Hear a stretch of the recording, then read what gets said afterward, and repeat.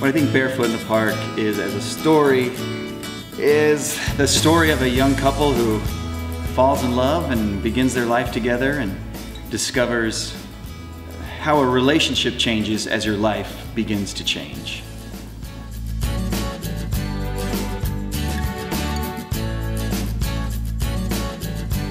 Well, he's a newlywed, newly graduated from law school, ambitious. He has had steps of life that he's had planned out, and he's ready to move into this phase of his life. Corey is a very free-spirited, fun-loving person. She loves life. She loves to just, anything you throw at her, she wants to do. She wants to do the craziest, wildest thing you can imagine and then throw more on top. I see a lot of similarities between Paul and myself through different stages in my life, and I think if I had just relaxed, rolled with the punches a little bit more, stood up for myself, made sure things got taken care of that needed to get taken care of, that actually mattered, but to have there be few things that actually matter. In some ways, I do relate to her.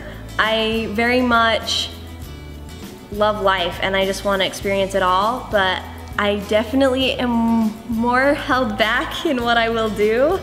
I am also not quite as verbal as she sometimes tends to be in how she talks to Paul and how she talks to other people even, and so I mean that was harder to find kind of the motivation to, why is she saying these things? But yeah, for the most part I do relate to her and her fun-loving way of life. Paul is her other half. It's her kind of, they're yin and yang. They're kind of, they balance each other out, but they work so well together.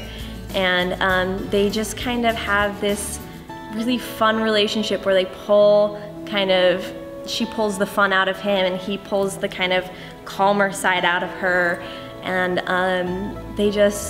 she is just crazy madly in love with him even when he is just exhausted and tired out and just wants to sit at home and do nothing. She just wants to be snuggled up right next to him. I feel that for Paul, Corey represents, and he's that passion for life, that free spirit, that love and change and everything that she brings to the picture, that he loves, that's a part of who he is. He just sometimes has that buried behind ambition and responsibilities.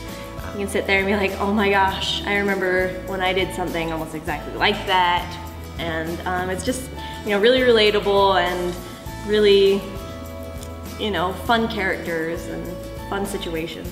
I think most people should be able to see either themselves or someone they know who has had a similar moment of crisis early in a marriage, and whether they survived it or didn't, I think they can reflect on what that might have been, relate to something involved.